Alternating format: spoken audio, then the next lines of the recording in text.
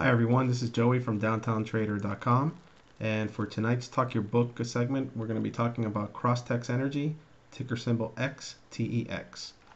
One of the reasons I like this stock right now, it's in a good sector as the recent momentum in oil is providing really good trading opportunities for anything that's in that sector. Looking at XTEX, it's actually been in a very good trend for quite some time.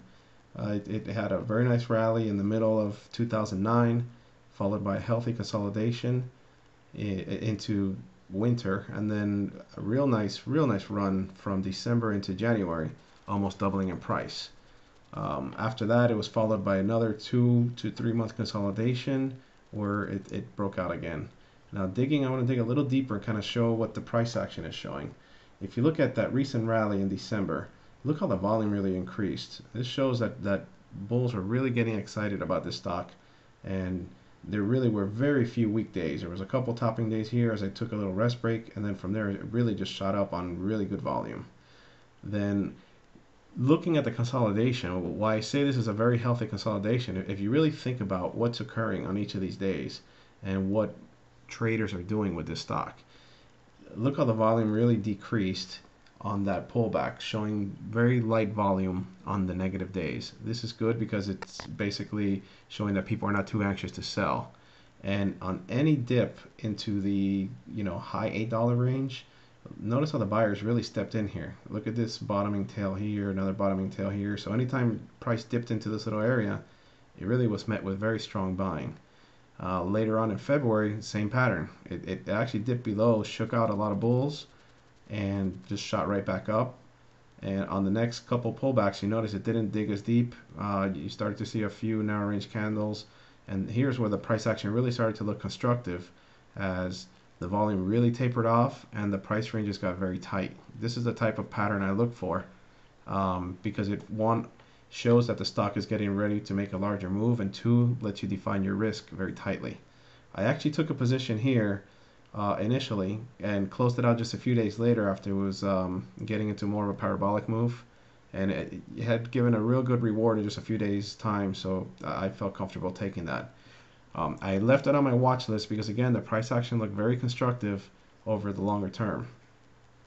I've been waiting for an opportunity for this for maybe another month and a half, and it finally gave that opportunity last week as it pulled back into this prior breakout. Right now it's more of a base on base pattern where it cleared this and has been consolidating in a pretty tight range. The volume again is light, so again all this looks very constructive. The reason I entered, and this is the day I entered last week, it pulled back to test this area, the breakout area, and had a nice bottoming tail followed by a very strong green day that next day, a bullish engulfing candle. It kind of ran up, wasn't ready to move, had a shooting star that kind of was met with a few days worth of selling, but you see the minute it pulls back into this 1040 area, which coincides with the top of this prior base, again buyers like swooped in and supported the stock. Happened a couple days, then gradually start to fall off, and notice it's following the same pattern where the days get real narrow in range, the volume tapers off, and it gave a really good opportunity here as it pulled into this support range where buyers had consistently been showing up. And the following day, as it made that higher high, I took a long position. So it was followed by a nice 4-day move into this prior range. So this morning, I actually took half of my position off, and then I'm still keeping my stop under this area because I still think this price action looks very constructive. At this point, I'm looking for hopefully a 2 or 3 day rest, followed by a couple narrow range candles, and then maybe hopefully a stronger candle that would give me a position or give me a place to add to my existing position. I still think this is it's not overbought. It still has much potential to go higher. And one of the reasons I'm looking at this, if you look at the longer term charts, there's a nice price void where this could really have a nice parabolic move into this range. So if you notice, this stock used to trade in the $30, $35 range before it really really fell apart during that bear market, dropping to under $1 a share. The only real thing standing in its way right now is this small consolidation near the $16 range. Other than that, there's really just a nice price void here where people were just stepping away from the stock.